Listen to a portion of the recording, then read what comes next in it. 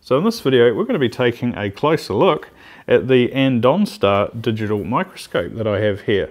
I'm going to tell you about its features and what I like and what I dislike. So let's get into the review. In the box you'll find the display and camera unit,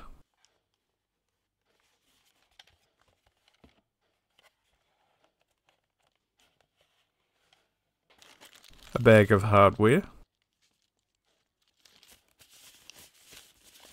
camera stand,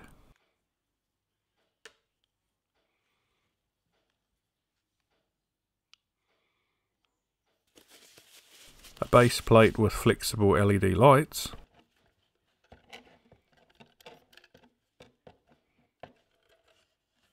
and a USB cord with an inline remote to control the LED lights. Here we have the rare and elusive mechatronic Neanderthal.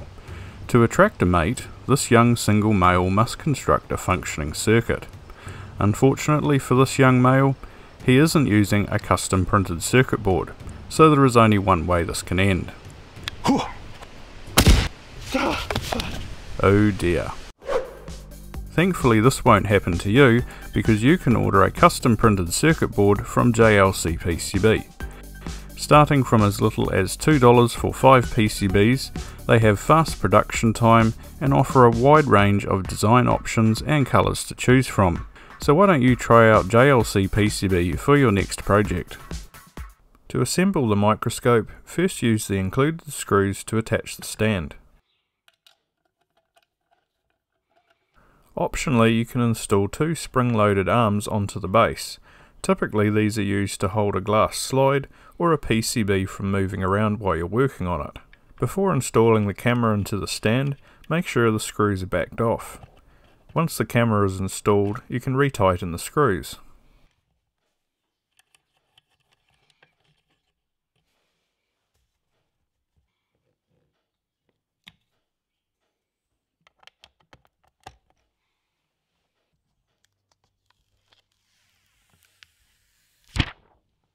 At the back of the screen is the option to install a micro SD card, which enables you to record videos and capture photos. The screen has a good range of motion, with the option to tilt and rotate. The camera stand is constructed from alloy and feels quite sturdy.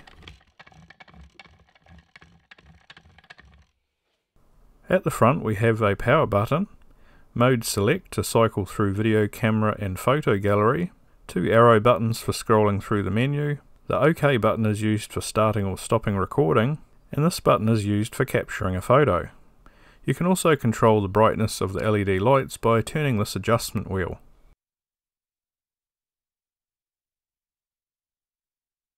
Meanwhile, the inline remote also has a power button along with a plus and minus button to control the separate flexible LED lights on the base plate. The scope is powered by a USB adapter that should be capable of supplying at least 2 amps. Camera focusing is done manually by turning the focus ring.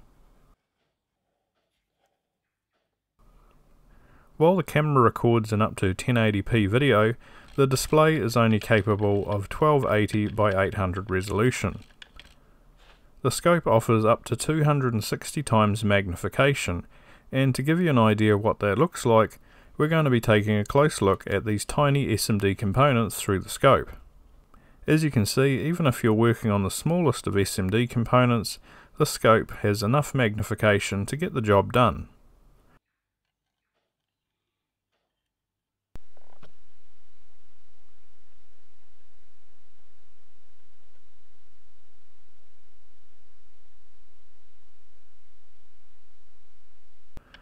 Of course, you can also raise the camera to achieve a more zoomed out view.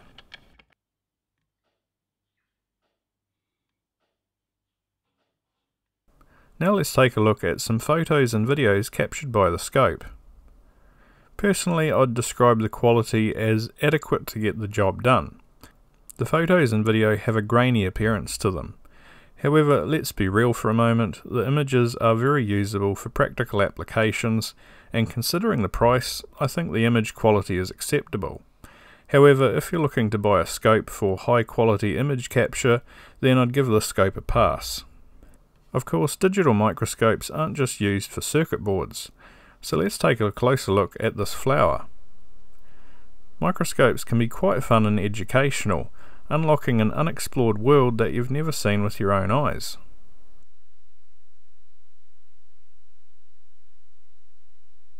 I was lucky enough to find a ladybug in the garden, so let's take a closer look.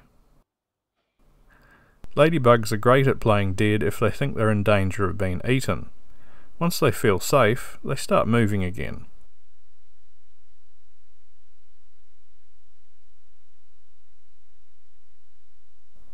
Well, that was a pretty neat party trick. And there is one last feature which I've left till last. On the back of the screen is an 18650 battery compartment. Yep, that's right, this scope has the option to be powered by a single battery. The only downside is the flexible LED spotlights can't run off the battery. However, the LED ring light on the camera does run off the battery. This does give you the option to use the scope in the field, when a power adapter might not be an option. For example, you might be having a pest problem in the garden. You could use the scope to easily identify what the problem on the plant is. However, going outside did reveal one issue. The screen isn't very good in direct daylight. So to summarise, the camera is adequate, but it isn't going to impress you with sharp, clear images. The screen isn't great in direct sunlight, and the camera and screen feel a bit plasticky. However, I can forgive these issues because considering the price, you're actually getting quite a lot for your money. At the time of filming, the scope is available for around $100.